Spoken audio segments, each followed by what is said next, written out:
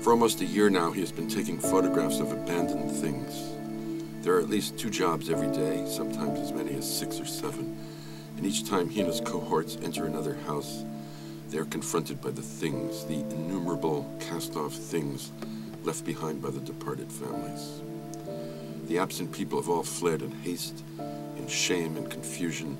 and it is certain that wherever they are living now, if they have found a place to live and are not camped out in the streets, their new dwellings are smaller than the houses they have lost. Each house is a story of failure,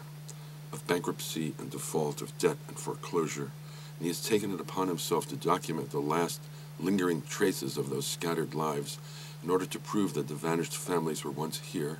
that the ghosts of people he will never see and never know are still present in the discarded things strewn about their empty houses. The work is called Trashing Out, and he belongs to a 4-man crew employed by the Dunbar Realty Corporation, which subcontracts its home preservation services to the local banks that now own the properties in question. The sprawling flatlands of South Florida are filled with these orphaned structures, and because it is in the interest of the banks to resell them as quickly as possible, the vacated houses must be cleaned, repaired, and made ready to be shown to prospective buyers. In a collapsing world of economic ruin and relentless, ever-expanding hardship, Trashing Out is one of the few thriving businesses in the area. No doubt he is lucky to have found this job. He doesn't know how much longer he can bear it, but the pay is decent, and in a land of fewer and fewer jobs, it is nothing if not a good job. In the beginning, he was stunned by the disarray and the filth, the neglect.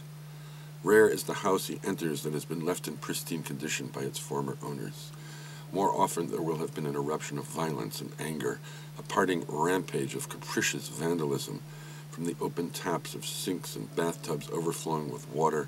to sledge-hammered, smashed-in walls, or walls covered with obscene graffiti, or walls pocked with bullet holes, not to mention the ripped-out copper pipes. By now his photographs number in the thousands, and among his burgeoning archive can be found pictures of books,